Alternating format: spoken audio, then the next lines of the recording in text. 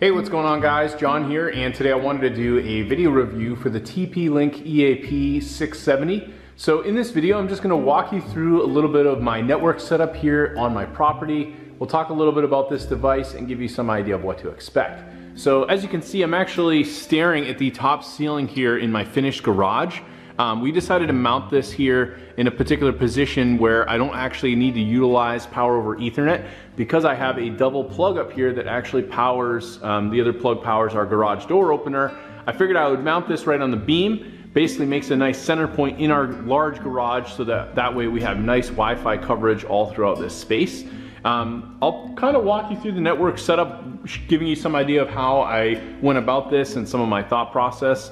And then we'll talk a little bit about the ways that you can go about setting this up. So let me first actually run outside so I can give you guys an idea of a layout of the property so you can see some idea of what it is that I was trying to do. So we have this huge property. This was actually formerly owned by a mechanic, and this is actually the garage. So I have a finished office down here in the end. This is basically a converted area that I have a gym, and then I have the large 2-bay garage here, and the actual house spans all over here. So inside the house we have our main router basically residing right down here, pretty much where my finger's pointing, in the basement.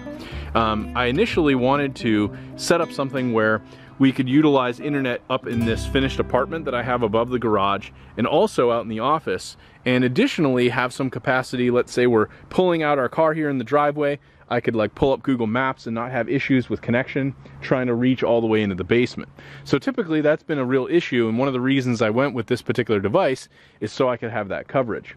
So I'll walk you through some of the setup I have with other TP-Link devices, and one of my other initial thoughts is to potentially add like another outdoor Wi-Fi unit that possibly might go over here like in the corner of this fence, or maybe all the way down there on the end, so that way if we're out in the yard we could still get full Wi-Fi capacity.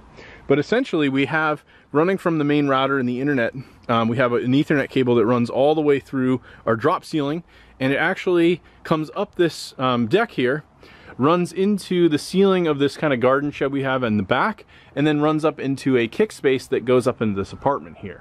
So I'll kind of walk you through the rest of the setup here so you have some idea of how we did this. But essentially I have, of course, this mounted up above.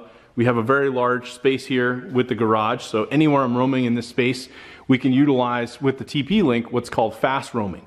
So this means that if I'm over in the house and I have a TP-Link device there, that'll be connected, and as I walk out here to the garage, it'll immediately reconnect to this unit. And as I continue moving through the space, I have another EAP235 wall unit here in the office. So this is kind of like my finished man cave game room office space. And over in here, I actually have the 235 wall. This guy basically only really provides internet for this space. And it also is kind of limited in terms of its capacity for Wi-Fi capabilities. So if I go, let's say, to this bathroom down here in the garage, I'll pretty much lose connection to that. But with this unit up here on the ceiling here, I have that capability. Now let's say I roam all the way upstairs into our finished apartment. We actually have another wall, TP-Link 235 wall up here. So I just gotta throw in my code on the door, and in the apartment here we have another 235 wall right here.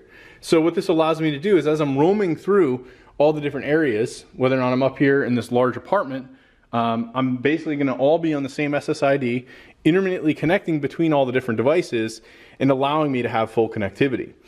So I think if you're looking for something like this, one of the recommendations I would make would be to actually go and set up what's called, essentially you want to get what's called the OC200. This is a hardware-based controller that will allow you to utilize the TP-Link. And what that's going to do is give you full capability to go in and have hardware management 24/7 of all of your different TP-Link devices.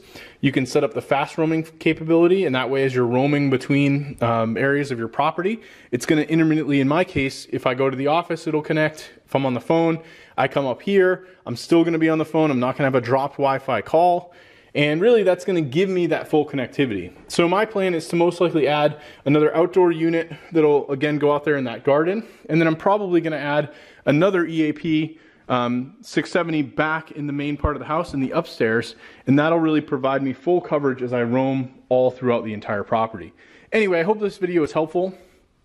Make sure that obviously you have something, if you are going to be in a situation where you need PoE, that you either utilize a PoE switch or you could utilize PoE injectors as you're going throughout your property. And of course, make sure to test all of your network cables prior to actually mounting hardware, right? I wouldn't want to run a cable, bolt it all up, and then find out, oh, this cable is bad when I bolt it all the way up to that beam.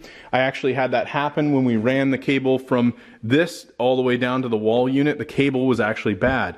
So just make sure as you're doing your setup, whether or not it's home or business, that you're testing cables, you're making sure that everything's able to connect. And if for whatever reason you don't want to utilize the hardware controller, you can also set these up as separate access points. So I could, in theory, have this have its own SSID, the one downstairs have its own ID, as well as the one in the garage.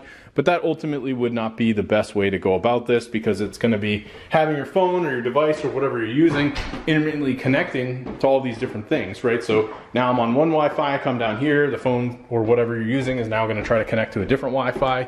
Whereas if you utilize the hardware controller with the SSID simultaneous features, you could just have the same SSID everywhere on one single property.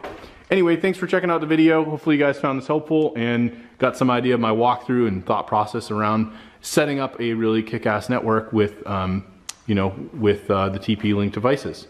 Anyway, thanks for watching, and I hope you found it helpful.